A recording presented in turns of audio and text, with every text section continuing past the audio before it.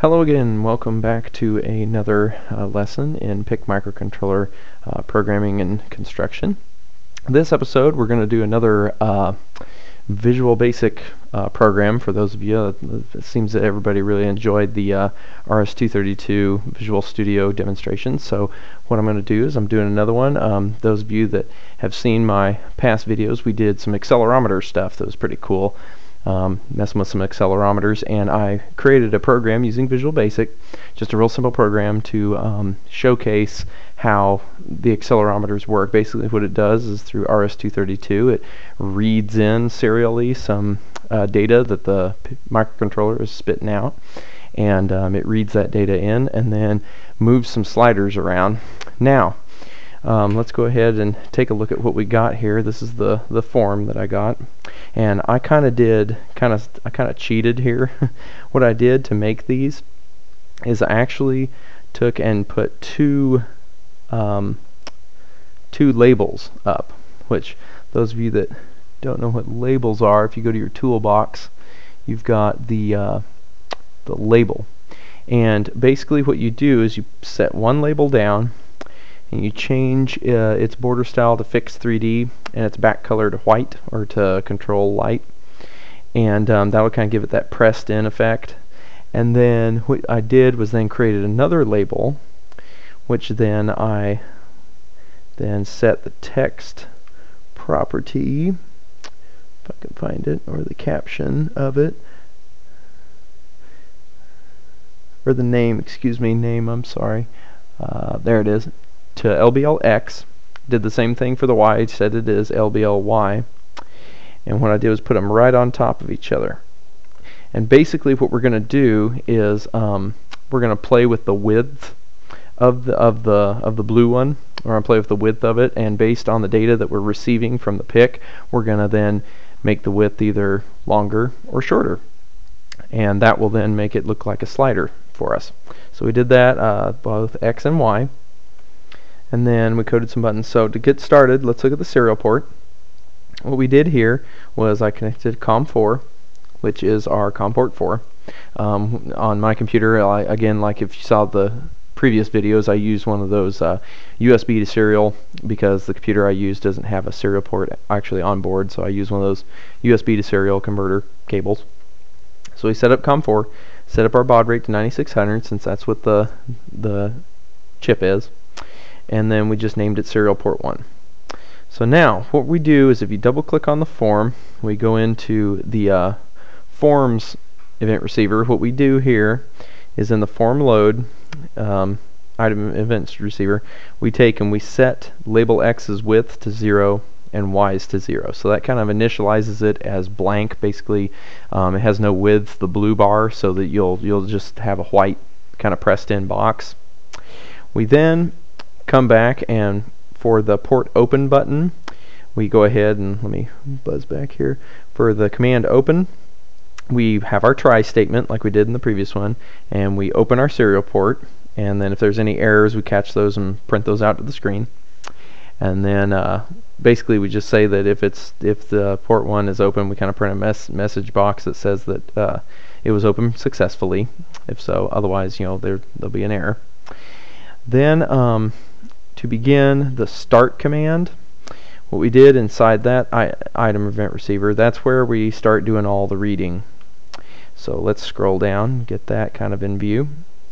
What we do on our start is we declare a couple of variables, X and Y, to store basically our coordinates. We declare basically a character, because when we read stuff in, we'll read them in as a character, and it's going to be a 14 character long deal. What we did was basically I have it set up in the format of X equals then the first coordinate value, which is a 2-digit coordinate. Then I think there's a couple of spaces, and then Y equals, and then the 2 values. So all together you have about 14 characters. So what we're going to do is we're going to take and read those in a while loop. So basically our start val is a string. We're going to do some kind of string manipulation too. And then so basically we've got while BL click. So while it's clicked, we also have a module. Let's see if we can get our grab out of here. Whoops, that's our data server. Where's our project? Here it is, and there's our module. We created a module, which it's very easy to create a module. All you do is right click on accelerometer, choose add, you'll say new item, and then when it comes up you'll pick module. So in here there's module, and then you just give it a name and click add, and what that does is that adds kind of like a global sheet of paper, essentially, where you can place your global variables that can move in and out of forms, in and out of different event receivers. Basically, it's just a place to put global variables. So we set a global variable called BLClick. That's basically when lets us know if we've clicked the stop button or not. So see our stop button, and we'll look at the code on the stop button here in a minute. But our module basically is just a Boolean value, true or false, and if it's true, it means we've clicked the stop button. If it's false, we haven't. So really fast, since the stop button's pretty quick. See here in our stop button, all we have is just setting our BL button to true. So when we click stop, then it knows that we've clicked stop. So we'll go back in here. See, we start off with it being false. So that way, if we've if we've clicked stop previously, when we click start again, it changes it back to false.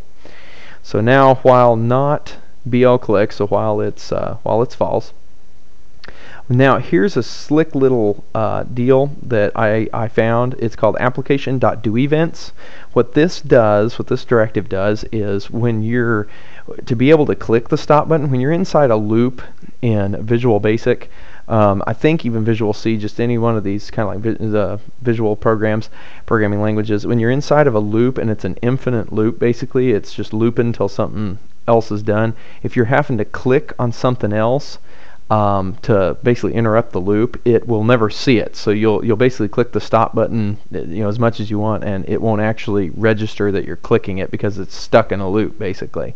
So if you add this directive right here, this application.doEvents, what that'll do is it'll basically search for any, while it's looping, it will look to see if you're clicking anything. So that allows you to be able to click that stop button and it actually register and stop, and basically register and make this bclick true, and then it'll actually see it and jump out of the loop.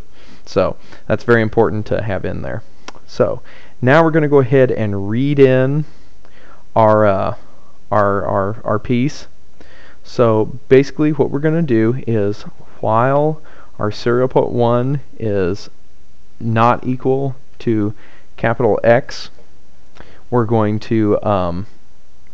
just going to wait. So that way, basically, while it's transmitting, see, we may catch it in the middle of the transmittal. So like it's transmitting at one rate, we're reading kind of at another rate. So you want to make sure that you don't miss something. So if basically the PIC's right in the middle of an iteration, since we're not sending any clocking signal to synchronize the two ports together, it basically will still just wait till it sees the X, which is the beginning of the string, and then once it sees that, then we'll jump down to our for loop, which our for loop goes from 0 to 14, which is our string basically.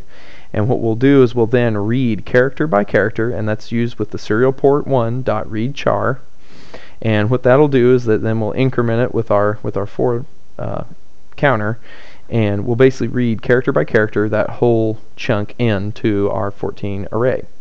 Then basically we'll watch for the new line character, and which the new line character I have at the end of the string.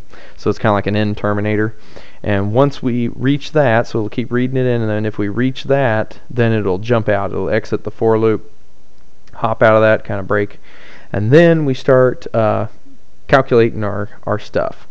So we have our int x is equal to val c3, which that one is basically, that's the third one, which is there's the x, then the equal sign, and then the number. So we want to grab that number and we want the value of it, which means we actually get we use the val. Otherwise it will be a character representation, which will be an ASCII number, basically a hexadecimal number, which we don't want.